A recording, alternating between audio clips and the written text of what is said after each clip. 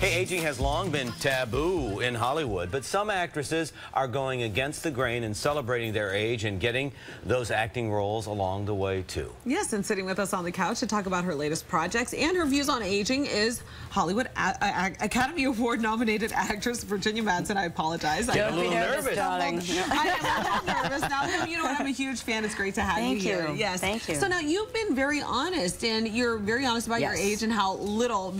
Well, my mother was always very honest, and you know, I grew up in that kind of atmosphere where she had all the candles on the cake, and she never lied about her age, and she was the only mom I knew that, you know, was fully comfortable in her own skin. But that's unheard of in Hollywood, especially now. Not anymore. Yeah. I think now, you know, the rules have changed because we've changed them as women.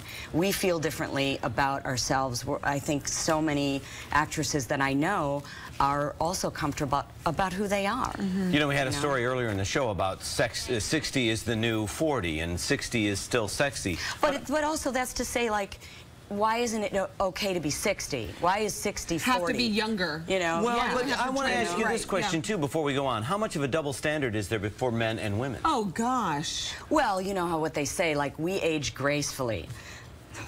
And men age like a fine wine. Okay. You know, yes, I mean, I think we do too, you know. So there will always be that kind of double standard. And Hollywood is, you know, it's full of youth and beauty. That's what it's always been, and it always will be.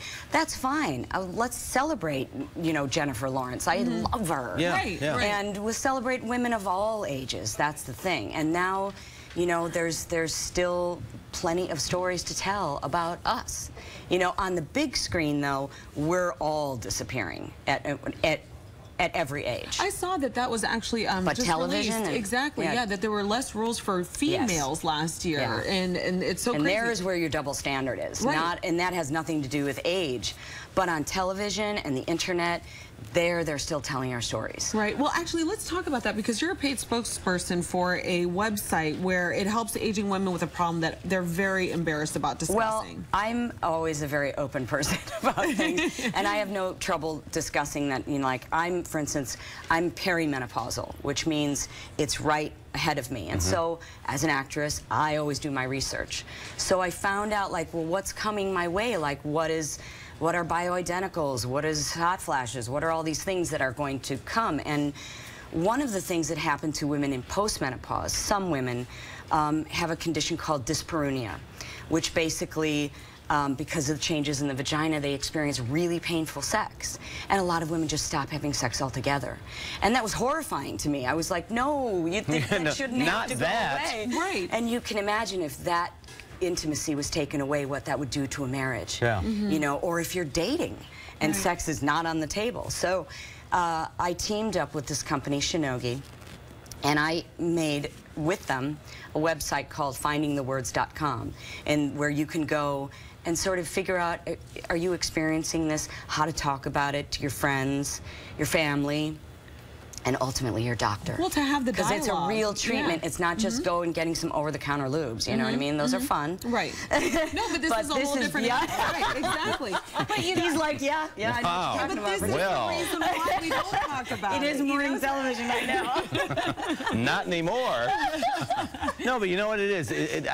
Again, I get back to this double standard. We're in this oversexed society where it's all about youth and anything goes, but then it gets to be a certain age and everything's off the table. So I applaud that. And so I'm here to say nothing's off the table, and you know, but it's learning to talk about it. You know, it's finding our words. It's, you know, there's been a lot of commercials for men about different products for men. You know, goes all the way back to Bob Dole. You know, where they sort of learned how to talk to their. Bob Dole. Today's National Viagra Day, by the way. Is it really? Is it? Are you serious? Yeah, it is. Oh my God! It is. So now it's time for us, and you know, we all know that women really don't have a problem talking. Yeah. We converse. We're very verbal creatures.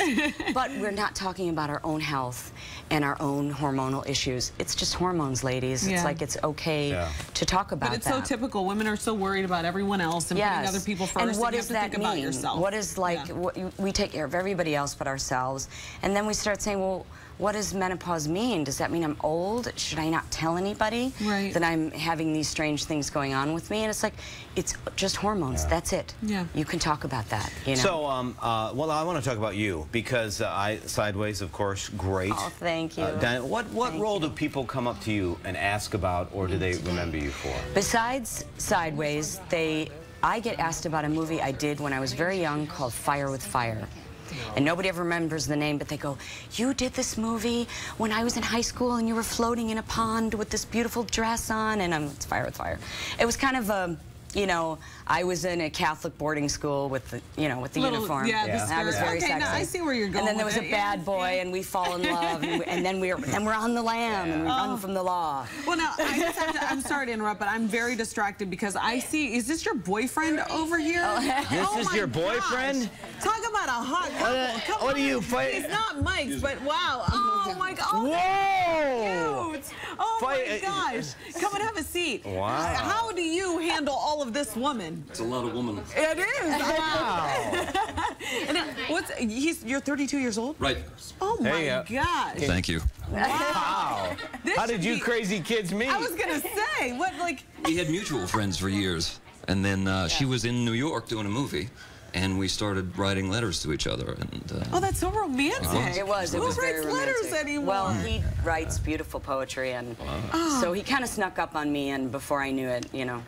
He's got his. A lot of time went by, and then it was sexy. Look at this. Is that your real hair? Look at that deal. Yeah, he's got good. Wow. Well, wait, back to business. He's got good everything. yeah. Oh, wow. Okay, before you guys get it on here. Wow. Hey. Morning TV. Hey. Wait, really What's quick the before website you go. now? Before you go, you're shooting a pilot in New York right now. Is that correct? Okay, and so what's it about? When can we expect to see it? Well, I can't tell you an awful lot about it, but it's really scary. It's called Babylon Fields.